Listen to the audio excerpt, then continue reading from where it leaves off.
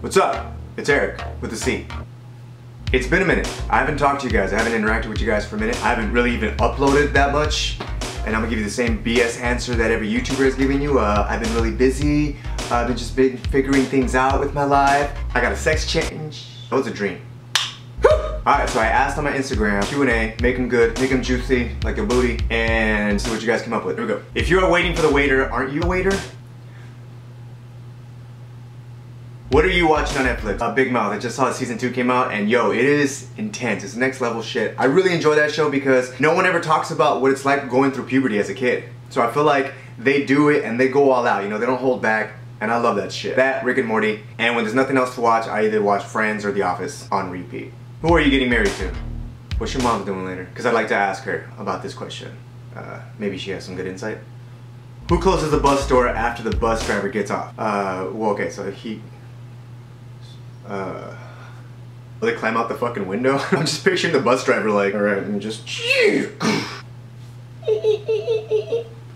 no fucking no. Will you ever do a video talking about your dad? I haven't seen my dad in maybe about 12 years. He got deported to Mexico. Crazy fact is I'm actually seeing my dad this year, early November, and I'm taking my family, my brothers, and we're gonna hang out with them. Maybe I should make a video about it before I go. We'll see. Maybe I'll vlog it, cause damn, it's been years, so. How do you keep up with today's YouTube trend since everyone vlogs so much? I've been on YouTube for 10 years now, right? And so when I tell anybody about it, the first thing they think of, oh, are you like one of those vlogger guys that are like filming dead people in a forest? I'm like, no, I make sketch comedy. Oh, what do you, like SNL? I'm like, yeah, but like, better. And there go my chances of hosting. I love SNL, but lately it's been a little, What was the question? I try not to do too many trendy things. Nothing recent where I'm like, yeah, okay, let me go do this Kiki challenge. I tend to avoid that stuff because I get tired of seeing it. I mean, you know, how tall are you? I'm actually 5'11", but I tell people I'm 6. When I put on shoes, like I'm at, you know. How was your first time when you lost your virginity? I was 16, 17, and pretty great. It lasted about 30 seconds, but when it hit like about 15 seconds, I pretended to have a leg cramp. Time out. But here's the thing, I didn't have a leg cramp. I was about to ejaculate. I bought myself 15 more seconds. That's fucking awesome. And she broke my heart. Next question. Okay, alright. Let's get into it, okay? You guys keep asking, so let me just... Damn, where do you start? So if you haven't noticed, or don't even follow me on social media, Instagram, you would notice that I am no longer with Veronica. I want to say like last year where we really started to disconnect with one another. Look, I've been on YouTube for 10 years. I've shared a lot of things with you guys, that being relationships, and I know a lot of the dudes are like, oh, what the fuck, she had a bum ass body, bro. I'll tell you right now, moving on in the future, don't focus on someone's body. Make sure it's someone that you genuinely connect with and you can see yourself with that person because you love their personality, you love who they are. They make you feel good about who you are. Even if her body was to change throughout the years. In our relationship, there was nothing like bad. We had a lot of fun together. There was just something where I had to be honest with myself and tell myself like, yo, can I see myself with this person for the rest of my life? Whenever I came to the conclusion like, I feel like feelings either aren't the same or there's a few things missing between us, you know? And we would get in some arguments. Obviously you guys don't see the negative shit online, you know, we're gonna show you like the happy positive stuff. There was just some things that there was disconnection between us, and after you're with someone for a few years, you kind of don't want to waste someone's time. And you don't want to waste your time either. I decided to move forward. We talked about it. It came to like a mutual thing. Let's just call it what it is and keep it cordial. It's definitely something where we respected each other as adults, and that's how life is, and that's how it should be. And any advice I can give to you guys moving forward in relationships is one, just make sure you're 100% honest. 'Cause I know I had some moments where like I didn't speak up enough. At other times I would speak up way too much, you know? Oh, that clears everybody's question. Like, we moved on and it is what it is, you know? Please respect her page. It was a very cool like breakup. It was nothing like dramatic about it, and you know, I wish nothing but the best for her.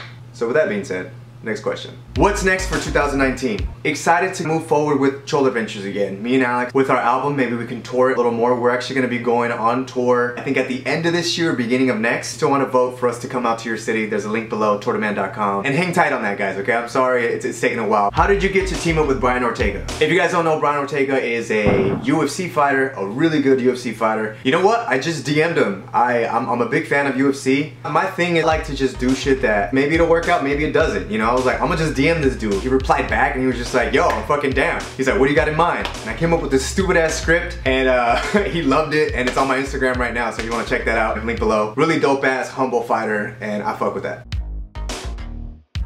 I would say go towards a girl that you feel like is out of your league. You know, you might surprise yourself. When you're talking to a girl, listen to her. And then later on when she starts talking about things and you bring up something that she mentioned, she's gonna hit you with that, oh my god, you listen? Ugh, take off your pants. Oh yeah. Are you dating or seeing anyone new? I've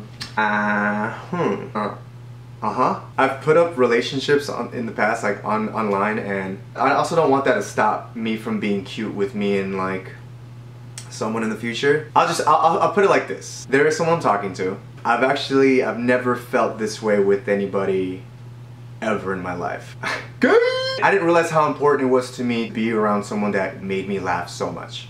I recently met somebody and it's been going really good. She cracks me the fuck up. I'm so attracted to that. I never thought that was gonna be a thing that I was like, holy shit, I'm attracted to this.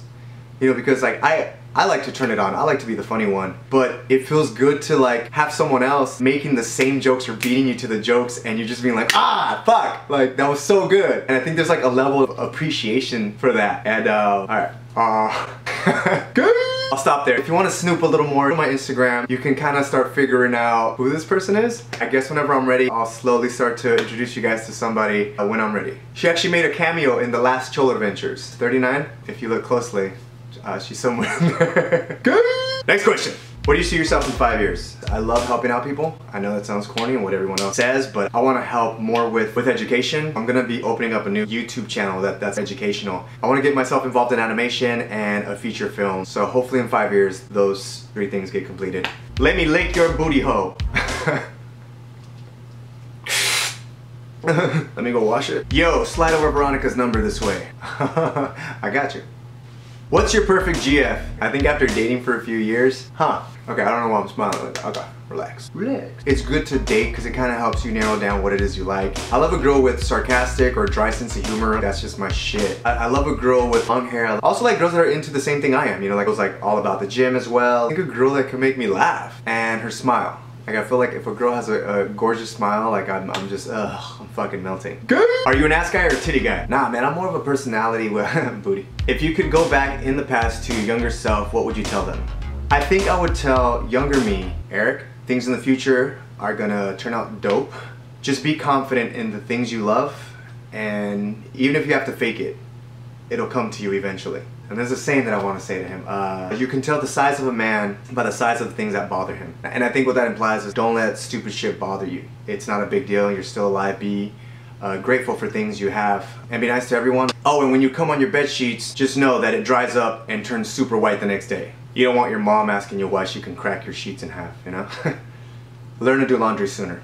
When is the second part for Back to the Cholo coming out? We released a Cholo Adventures after 2 years. It's got a very Back to the Future type theme. We mess around with going in the future and the past. We're gonna do a 3-part episode for this. At the very end of this episode, something happens to Sleepy Brown. Link below. As you get older, what are you becoming more and more afraid of? I think just not accomplishing what I want to accomplish. How do you do your hairstyle? When I get out of the shower, I blow dry it with my head kind of like upside down, dry it in that position, so when it comes up, it's all fluffy. Look like that little monkey from Tarzan. I put a little bit of gel just to help texturize, then to keep it in place, I hairspray. And that's it. And with that, we'll close this Q&A video.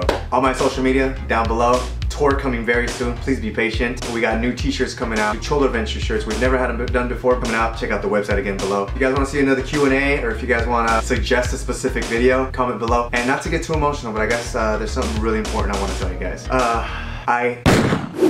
Oh, fuck, hey! Oh, fuck, I need your help. Hey, homie, what do we look like? We're outside of a Home Depot or what? We ain't doing no construction. Speak for yourself, though. What kind of help do you need, Mr. Transporter? They're time-traveling shoes. We got time travel, dog! Where did you two get those shoes from? Oh. Run, Sleepy, make a run for it! Hey, fool, we gotta find them. This shit's getting real fucked up. Eagle? I don't feel too good, dog. Thanos! Fuck it. Fuck it. Fuck it. Fuck it. Fuck it. Fuck it. Fuck it, dog.